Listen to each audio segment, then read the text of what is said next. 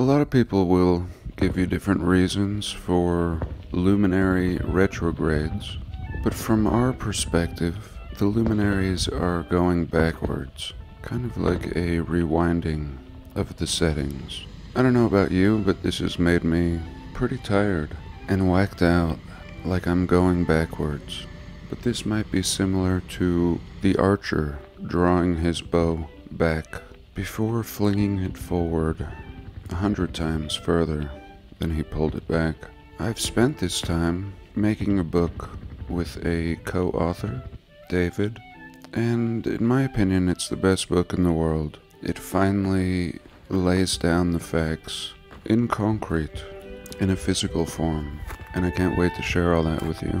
And this video might suck, but here it is. Thanks for being here, God bless, and welcome.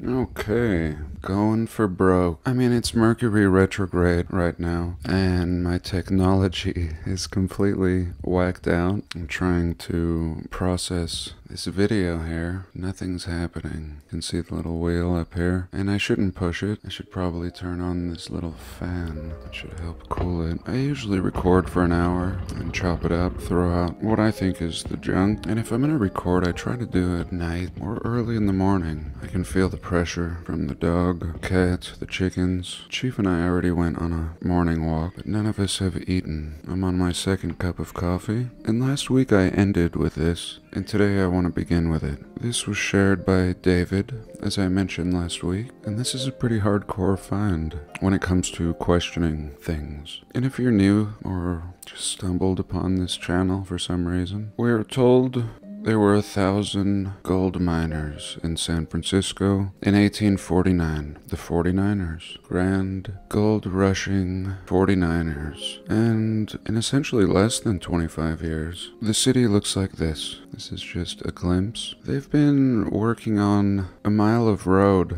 my road, in fact, just a mile, not even, maybe half a mile, for 2 years. 2 years. It's so annoying. But in 1849, they began building this city. They had at least 5 fires and still managed to build this old-looking city, this beautiful city. And back here is the site of the World's Fair. The World's Fair would not occur until 1915. There were others. There was a winter exposition in the late 1800s, and then they had the more known one, or sort of, in 1915. And they demolished everything, except for a few buildings like this one. We are told they demolished this one and rebuilt another one exactly like it. But what we see here is that these buildings already exist in 1878. And I understand. For 5 years, we've been exploring this topic, not just this topic, but many similar to it, asking the question, were these cities already here? And exploring it from as many angles as we can. But in this case, I think the evidence speaks for itself. This is probably a couple miles away from where this picture is taken, and yet we can see these babies towering over the skyline. And when coupled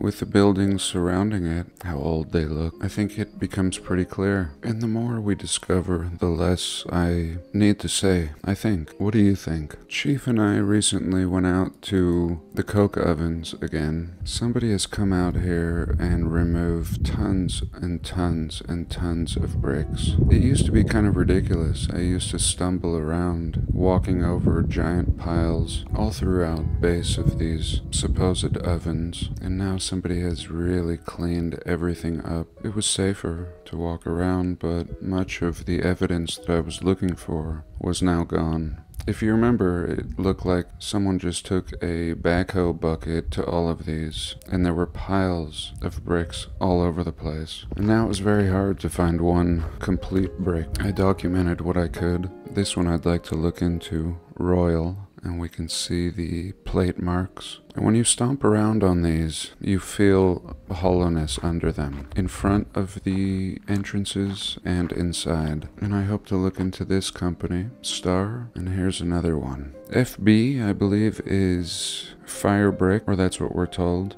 Here we see Haas, Star, and what I called Yo. And I remember seeing T-car bricks out here. And upon researching T-car bricks, I discovered that the narrative tells us they were shipping them from England around the southern point of South America and back up to California. And maybe that's fine for some bricks, if we're to accept that, but not all the bricks. And what's most baffling to me is how unused these kilns or ovens are. So absolutely clean. Nobody has been cooking anything in these babies. And what seems like type of covering that's been completely cooked out. Or were these bricks up here? We can see that they seem to fit together, but have changed and fused. And I've shown you bits of brick even in this upper crust. I'll just call it a crust for now. Here a royal, a star, and this company Mabco. Less of these, and this company makes large ones too. Really large ones with their stamp, Haas. And I think we're lucky. We have caught this research right in time, but it's also disheartening. Some of the ovens have completely been destroyed, like we see here. In fact, the machine that I think was responsible for recycling this place is right here.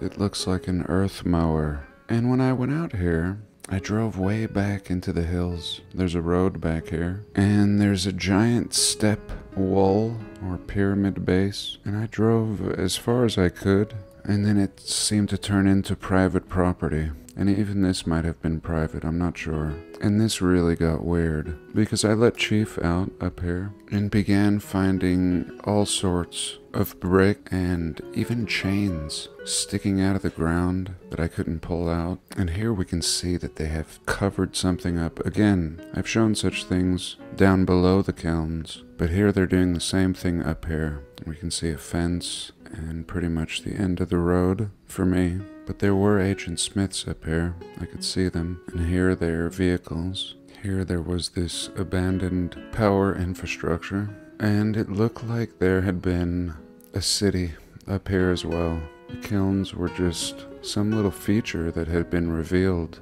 This road was actually paved, but in absolute ruins, like it was paved 100 years ago. And as I mentioned, I believe that there's more ovens or kilns or whatever they are, quite possibly just the tops of buildings. And here I'm driving and you can see all these different levels, and here you see the ovens, but here you see more rows. And I think all of this has the same pattern as we see down there. This could all be excavated and reveal more. And here I continue. This is what I think they discovered, and maybe just some brick poking out. And then we have another row, and then we come up to the 3 exposed rows. And this is supposed to be the train depot, the old train depot here. But even this little stupid shack, for example, I took a picture of, as we see here. And you can see 2 different eras. I mean, whoever built it intended for arched windows and door, and somebody has roughed in these cheap wooden frames to accommodate square windows and doors. Even this roof that intrudes into the arch seems like an afterthought. So was this just the top of a building? Just something poking up, similar to all the other ruins we see? Because everything that we do see that's not made of brick is absolute junk out here. Just a junk fest like this. Old West wood and metal junk fest.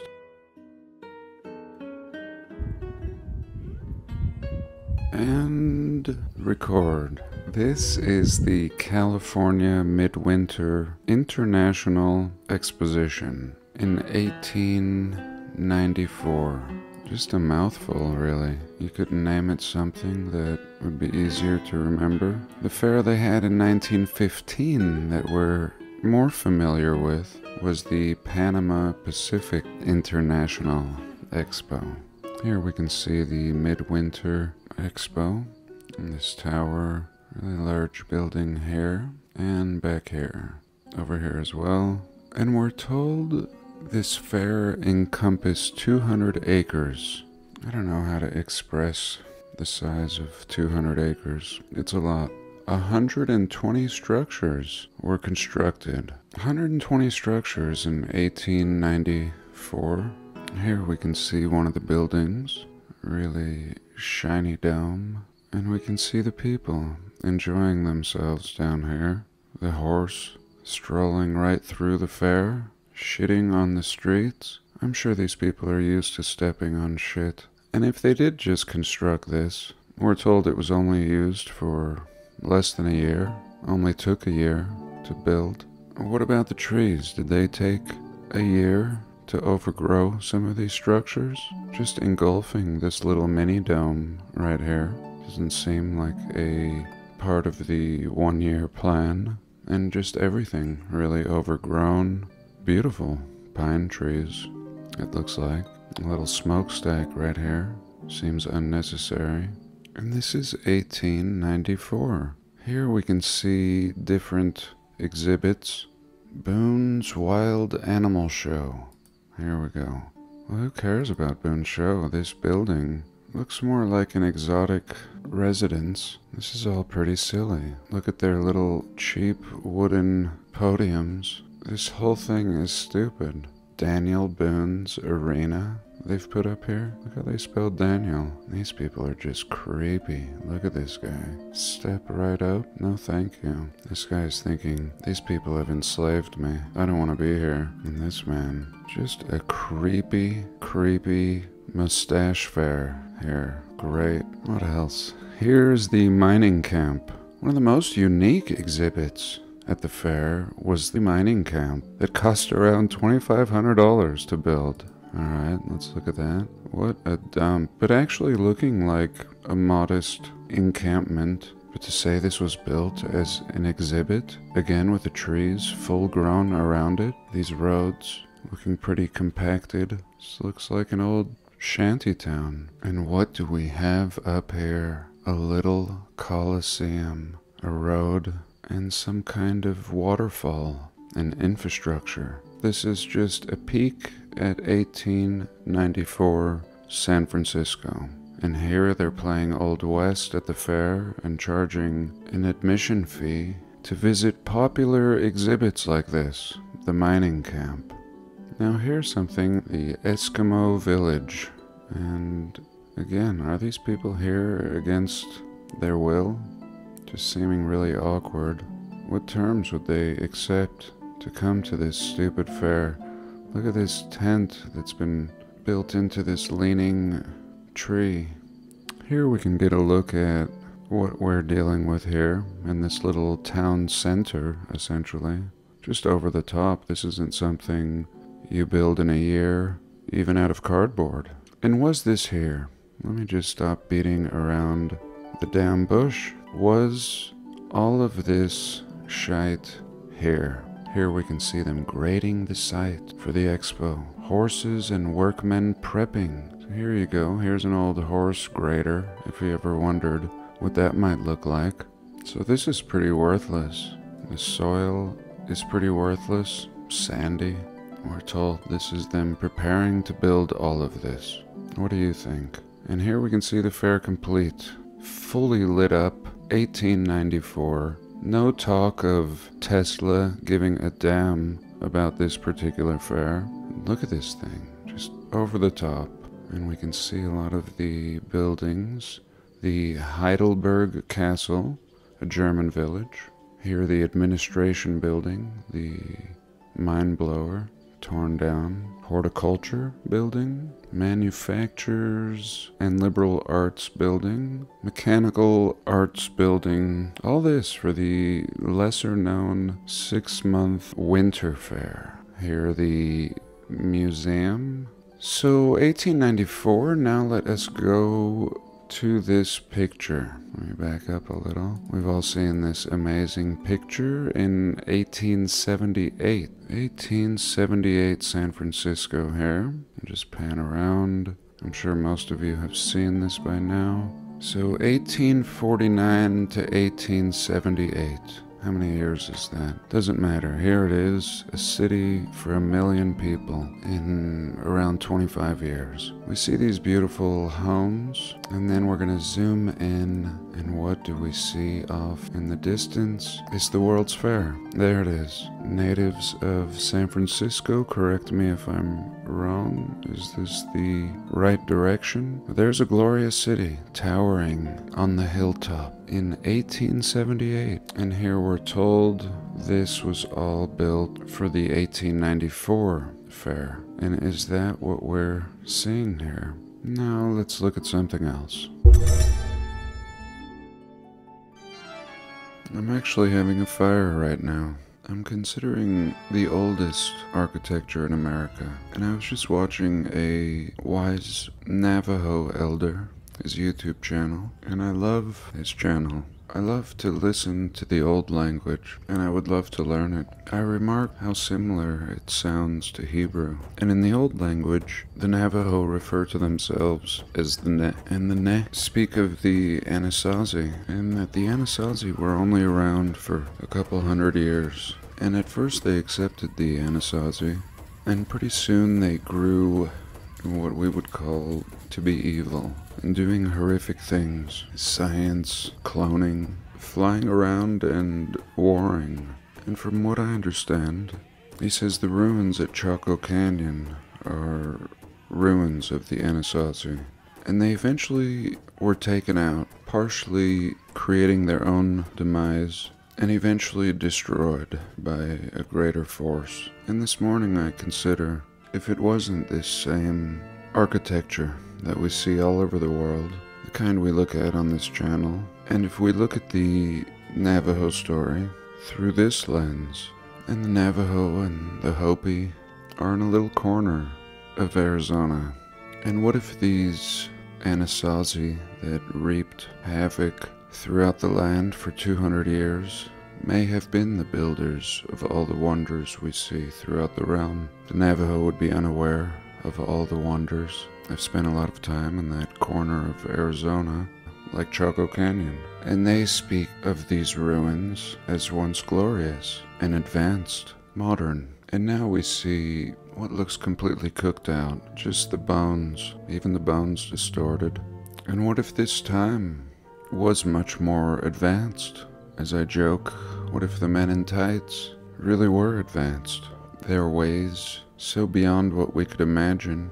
Their heads could be carved on mountains without the use of dynamite, and crude methods were given. Maybe they could build in the ancient way, using sounds, using words. This is a power that the Navajo speak of. In the old times, people knew the language that would allow them to utter impossible feats into existence. With a sound, with a word, they could bring down a mountain, or make one. And the language was taken away from them.